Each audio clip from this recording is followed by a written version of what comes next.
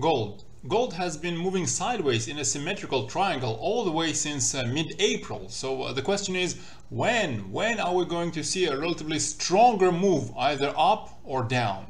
Let's have a look at some details. And as usual, looking at gold, I would like to start with the US dollar, as there is often some negative correlation between those two. Last time we looked at the US dollar as well as precious metals was all the way in early April. That was on the 5th of April. As I mentioned last time, I was expecting dollar to continue a little bit lower before a bit of a bounce into a new daily cycle, as cycles usually last for around a couple of months for the US dollar, as well as for gold, by the way. So that's more or less exactly what happened. Dollar continued down a little bit into mid-April, and we've seen a cycle low in mid-April. We see dollar is above the 20-day moving average right now. The cycle lasted for 71 days. And with the FOMC tomorrow, I do expect dollar to perhaps go a little bit higher, poke above the Bollinger Bands. I'm not sure if it's going to touch the 50-day moving average before perhaps rolling over down into the declining phase of this second daily cycle of this intermediate cycle, which is now 89 days long. I think there is a bit of a danger that even if the ongoing daily cycle continues somewhat higher, if the Fed is somewhat hawkish, there is a bit of a danger that this intermediate cycle is going to break to new lows on the US dollar. That's perhaps partly to expected dovishness from the Fed, if not over the next 1 or 2 meetings, but later into the year. That might actually be relatively bullish for gold, so let's switch to gold. Again, last time we were expecting a bit of a decline in the short term into the daily cycle low, followed by a bit of a continuation of the intermediate cycle rally into the second daily cycle of this relatively new intermediate cycle that started in late February.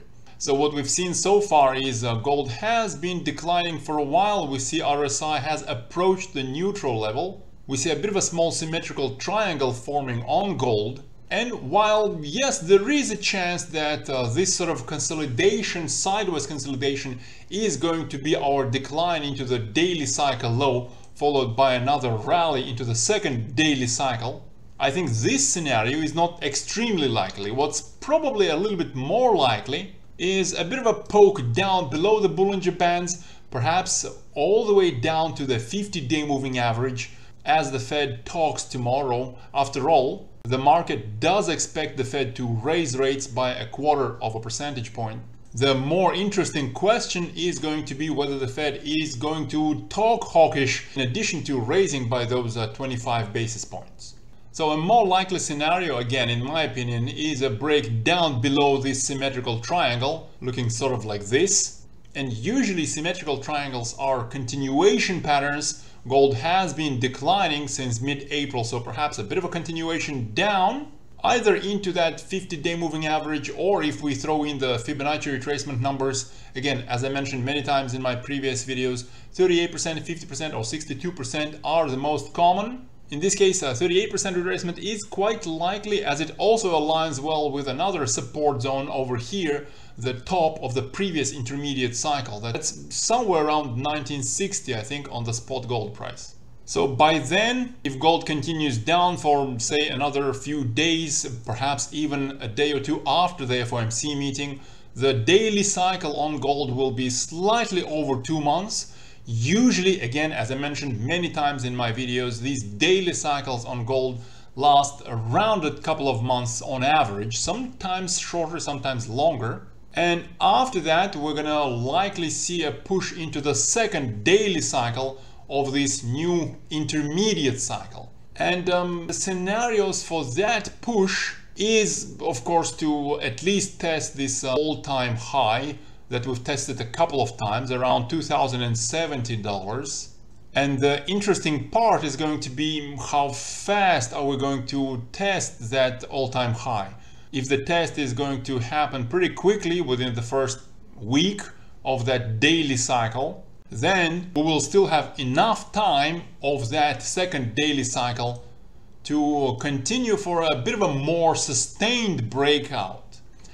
On the other hand, if it takes a few weeks for gold to retest that previous all-time high, then the second daily cycle will already be getting a little bit old, as well as the intermediate cycle.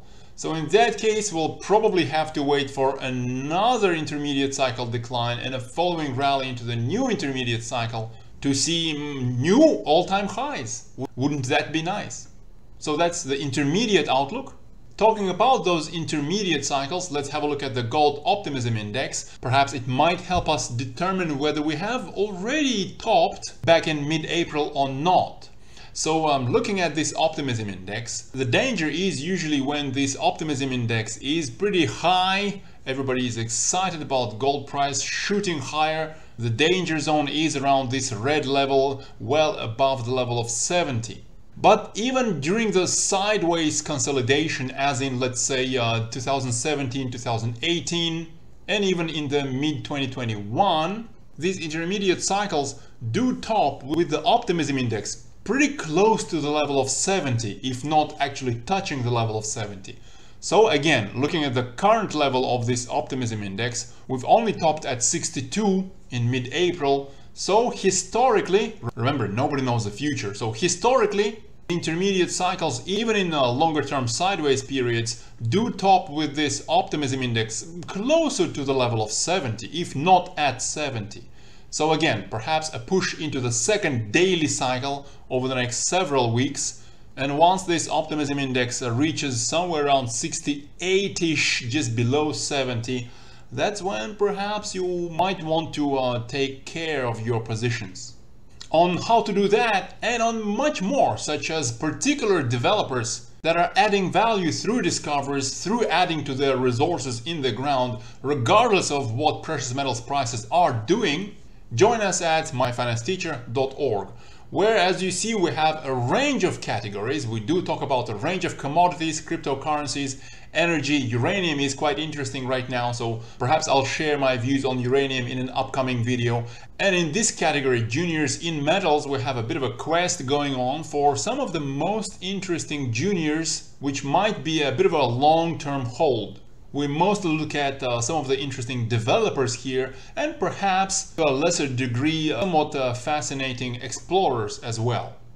So you're always welcome to join us. For now though, right now, do it right now, click that like button, click the bell notification, and if you want to see gold at new all-time highs during the ongoing intermediate cycle, this is what you gotta do. You gotta share this video with your friends. Have a nice day. Bye bye.